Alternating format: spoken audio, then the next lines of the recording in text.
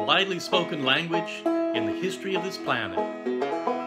1 out of every 7 human beings can speak or read it. It has one of the largest vocabulary, maybe 2 million words. But face it, English is Cuh-ray-zee. Sing that with me. English is Cuh-ray-zee. Just a few examples. There's no egg in eggplant, no pine or apple in pineapple. A writer writes, but do fingers fing? Do grocers gross?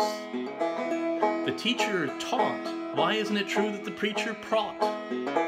Quicksand works slowly, boxing rings are square. English is Cuh-ray-zee.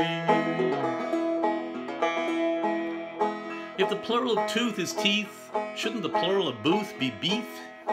It's 1 goose, 2 geese, why not 1 moose, 2 meese? The plural of index is indices, why not 1 Kleenex, 2 Kleeneces? English is Cuh-ray-zee. In what other language do people drive on the parkway and park on the driveway? Recite at a play, but play at a recital. Ship by truck, but send cargo by ship. Have noses that run and feet that smell.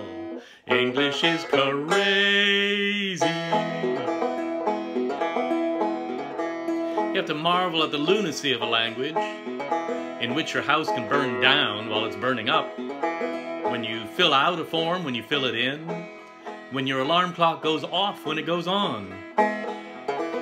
How can the weather be hot as hell one day and cold as hell the next?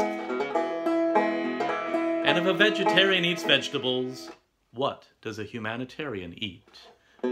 English is Cuh-ray-zee. Well, English was invented by people, not computers. It reflects the creativity of the human race. So that's why when I wind up my watch, I start it. When I wind up this rap, I end it. English is Cuh-ray-zee.